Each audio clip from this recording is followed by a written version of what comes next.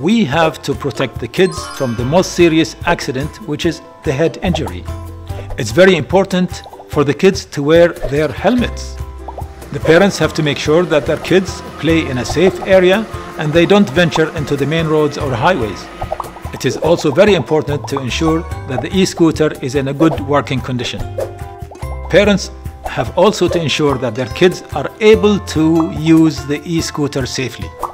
Parents have a major role to play in protecting their kids when they are using the e-scooters.